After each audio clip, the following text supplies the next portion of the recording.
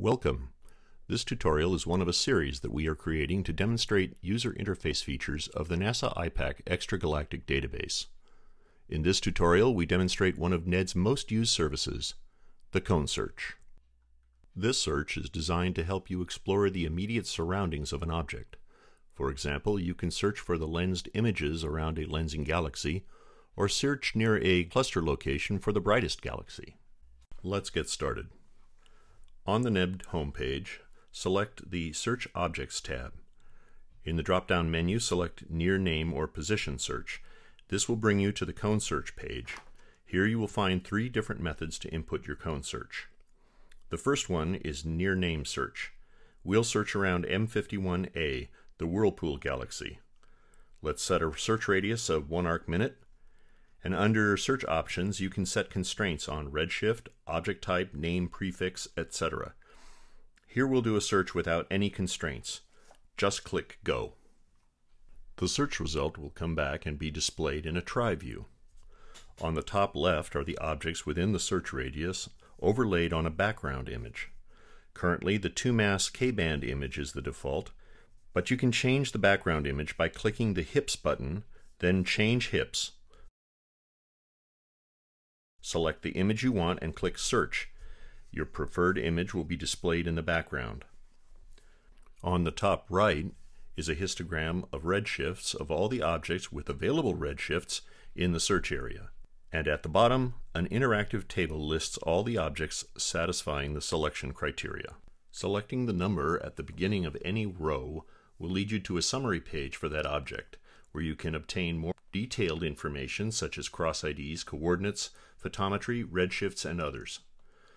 Select the row for any object in the table, and the marker for that same object will be highlighted in the upper left image as well. Columns of the summary table can be filtered. For example, we can filter the objects by their types. If you only want to display the star clusters, you can enter *CL in the space under Type and hit Enter, or press Go on your mobile device virtual keyboard. Then only the star clusters will remain in the summary table. The same filtering will be applied in the image and redshift plot as well. Hopefully you can see these objects trace the spiral arms of the galaxy really nicely. Our second type of search is the NIR Position search, where you provide a specific location of the sky and a search radius, and NED will return the known objects within the search radius around that center position. You can still specify search options, constraints on redshift, object types, etc. Let's do a search around RA 64.03680 degrees and declination -24.07390 degrees, a search radius of 1 arc minute, and with an available redshift of less than 0.5. To view other examples of supported input coordinate formats, click the small question mark icon here to bring up the NED help system. From this result, you can see that this is a very crowded region with a lot of galaxies. By filtering the object type to select galaxy clusters only, we are left with one object in the field, the galaxy cluster MACS J0416.1-2403. The third method for specifying the cone is an IAU search. This is used when you have an IAU-style coordinate-based object name.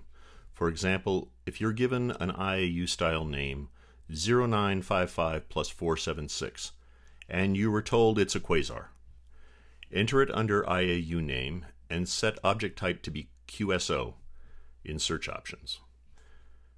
If you have set a filter such as a redshift in the example above, make sure to reset it to the default.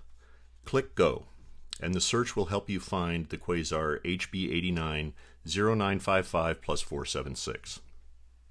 More instructions on how to use cone search can be accessed by clicking on the question mark near the page title.